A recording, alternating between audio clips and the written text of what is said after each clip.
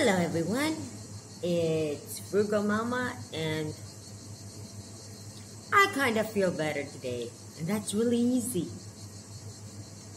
Took a shower yesterday, took a shower again today and I'm better. So good that I got two little ponytails. Starting wearing mascara, starting actually using my eyeliner. I already bought them a couple of months ago and they're gonna go bad anyways, right?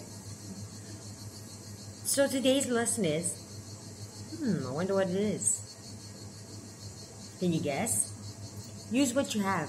Use it up, finish it, let it run out, then think about buying it again. So it's a good life lesson, isn't it?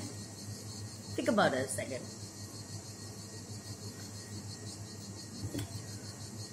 Yeah, we just cut the video off by mistake because I was trying to move my cell phone away. No, I'm not wearing mascara or eyeliner right now because I took a shower. And decided to have some fun with my hair. Since I already got it, it's mine. And it's hot. Yeah, I've lost too much weight, can't actually do anything about it. But I am using the face cream that I have, that I bought from Lidl about 6 months ago. I bought face cream, the eye cream, the shower, the facial wash, whatever. And I wasn't using it. I just opened it, used it once, twice, and that was the end. So actually using your stuff before you go out and buy more stuff saves like a ton of money, people. But I'm not gonna hide it, I'm a smoker. My only bad habit left is smoking and coffee. And it's afternoon here, it's 5 o'clock. So it's about time for me to get up, put another hair tie in my hair, because I'm not gonna go around like this. Hair is just gonna fall out. Put it all up, probably like put the other hair tie there, and I'm good for tonight.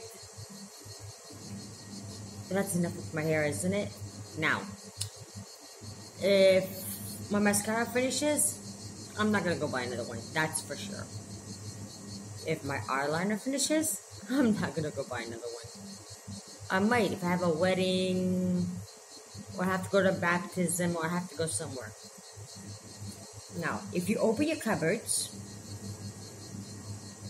yeah, you can pause the video, go open your cupboards, people.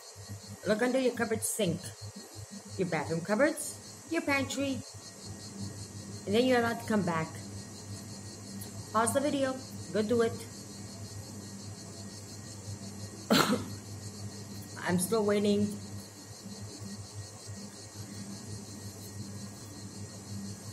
If you did it, well, good work. What did you see under your cupboards? Did you see a lot of products? And lots of products being unused and you're forgetting about it. How about now that it's August? I said it's July, but August is like 9 days away. Or 10. Anyways, how about getting out a piece of paper or a book or a shopping list? A second shopping list, and writing what things you run out of. But before you go out and buy them because they're finishing or whatever, take a look under your cupboards. You're gonna find a billion other things. Me, when I run out of shampoo, I run out of shampoo. We could go up to 3 days with no shampoo in this house. Same for the body wash, same for everything. If they're not finished, I'm not gonna go buy them. And if someone uses the last drop of shampoo, I'm gonna take a look in the bathrooms, in the cupboards, even the pantry sometimes. Because we do misplace a lot of things when we're in a hurry. Because I come from the shopping, I bring everything to the store, and I got like 15 minutes or half an hour to put everything away. For the store, the house, the bathroom products, and I'm sure that I have shampoo or body wash somewhere with the coffees. Because I saw this today. To be honest, I saw it about a month ago, but I didn't actually move it because I was busy at that point doing something else. Yeah, I try to be neat, nice, neat, tidy, but life happens, right? So let every little bit of drop finish. Get rid of your excesses. Okay, if you find something on special, like shampoo for $1, buy 10 of them. It's good for a year or two. In my house, 10 bottles shampoo go through like in 6 months. 5 people, they finish really fast. Think of your budget. How much are you willing to spend? How many people are in your house? Conditioner's just me and my daughter, so no kidding. Even if I find it for $1, I'm not gonna go out and buy 10 bottles. I'm gonna buy 4. That's enough for us for a whole year. And like every human being, I'm gonna put them somewhere. And whenever we do run out, because my daughter or my sons see that we got excess of something, it's like, ooh, yes, mom, but a lot. It's like, let's use twice as much. I don't know what they go happy with the shampoo, the conditioner, the toothpaste, and it keeps on going and going and going. So I do hide things. But then I remember I have like, took one out, have 3 left. And then it's like, took one more out, I had bought 4. This is the second one, I have 2. And at some point I forget. So August is clean out everything. It's like, I'm not gonna go buy shampoo. When we do really and actually run out of shampoo, I'll go buy the cheap things like over here for $2 or €2. That's it. Until my next actual shopping trip. I do this like 4 times a year. Right now in the house, they don't have toilet paper. In the store, I do have. One in the women's bathroom, one in the men's, and 2 packs hidden. Like 2 toilet rolls hidden. But since they went crazy last time about toilet paper, I told them, be careful, don't overuse it because it's gonna finish. No one's actually listening to mommy or to the wife. And now they ran out of toilet paper.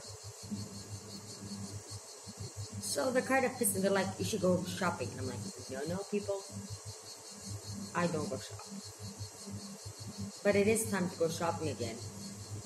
I can't even remember the last time but took you guys with me, to the supermarket. It was Lidl during lunch hours about a month ago with a humongous heat wave. And I think it's time because I've been using a lot of ingredients for the store and for us to eat. But I'm off topic again. I am off topic, but I'm on topic. It's do not buy things you don't need. Check your cupboards, be more organized. And you'll see, if you're organized, you'll know when the sale is on. Get 2, 3, I don't know what, I'm stuck with shampoo today.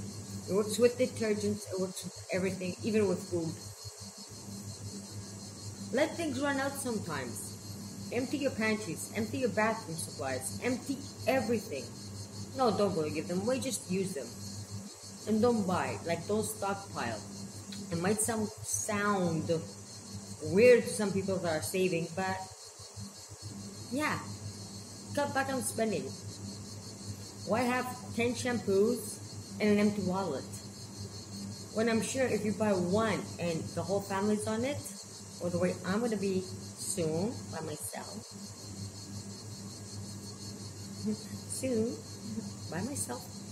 I'm sure with 1 bottle of shampoo, I can pass by 2 months, or even 3 or 4.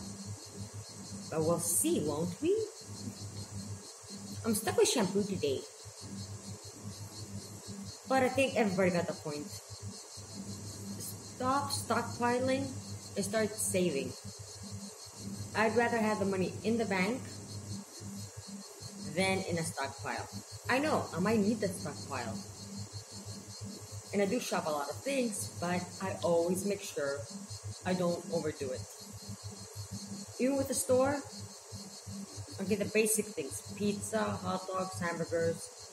I'm always paying regular price because my suppliers do not have specials. But all the things that I give, like 2, 3 servings of lunchtime food, the ones we eat, they're all based on the specials. So I don't know. I find something, I'll be cooking it for 2, 3 weeks. When I do go and I'm running out of things now, when I do find something else on special, well, trust me, my customers are going to be eating that. It's like it or leave it.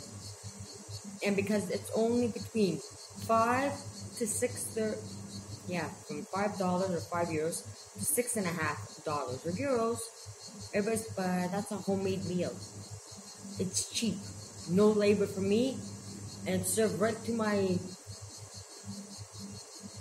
face, hot. And I eat it like an hour late, but they get it like right out of the pot. Who can complain with that? And I'd like to thank everyone for subscribing, watching my videos, me being Annette. I know there's no water again, people. There's no water. So yeah, we try to save water, but no. I needed 2 days of showers, like one yesterday, one today. I'm going to be crying tomorrow if there's no water again because I won't have water for the store toilets, but I was going nuts. And of course, life happens, and tomorrow's my name day. So I'm putting the video for now. Remember, stop stockpiling that much. Use what you have because they do go bad. Use shampoos. Till tomorrow, see ya. And I'll have fun playing with my hair and acting like a 5-year-old. It is quite funny, isn't it? That cheer me up.